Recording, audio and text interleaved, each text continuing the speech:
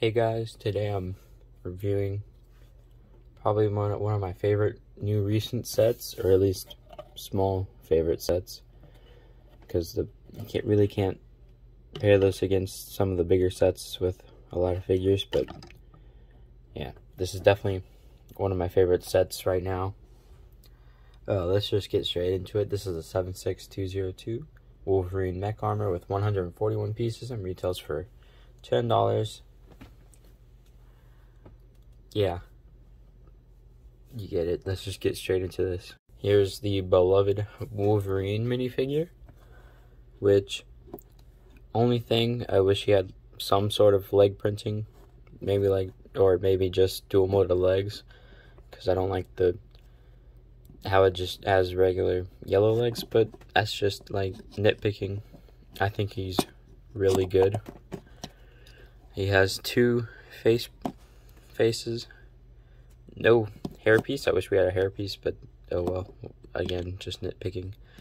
And he doesn't look too great with that on, but that's just his regular face. This one, he has like a goggles, so it's like just white eyes, which looks really cool.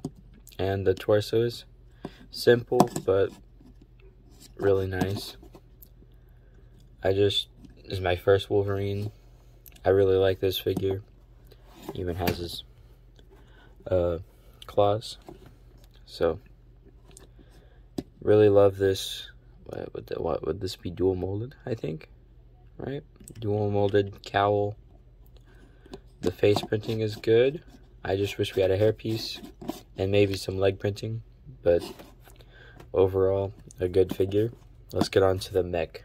Here we have the mech, or the build of the set, either way, or either one. I think it just looks really good. Probably the best looking mech out of all of them that they've made. The claws add for some extra play, and just like, but it like adds, these fall off and twist a little bit, so it's like, sorry, I'm trying to get them perfect. But you really can't. That's the only critique I have, the only nitpick.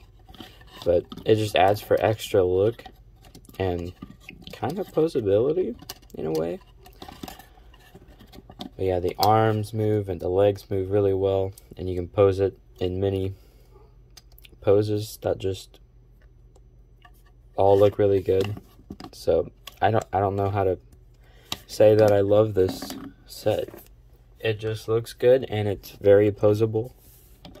I guess that's the best way. And you can fit Wolverine right here with his claws too, so that's really cool. Some of them you can't fit them with their weapons. And I think this is the first mech to, I don't know about the Spider-Man ones. I think this is the first mech to not come with the clip. But maybe the Doc Ock, but I really like how it doesn't come with the clip to hold his claws, because it makes it look better. And because he can fit with his claws. But yeah, all in all, this is just a really good looking mech, and I think it's the best one so far.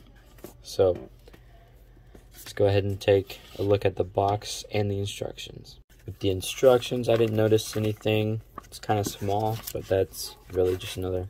Here we got the new progress bar, I guess. And he like walks across, tells you how close you are to the end.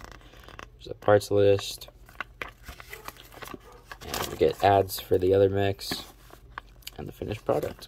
I didn't notice anything that was like mistakes at all, so really good. And the box, I think this box looks amazing. I really love this box art, especially the back too. I just like it, even though it doesn't really have like many background details. But yeah, we get the Wolverine logo and the X-Men logo right there. So yeah, here's the Wolverine mech. The best mech we've gotten so far. Not many bad things I can say about this set. It's just really good. Recommend this to almost any Marvel fan. So yeah,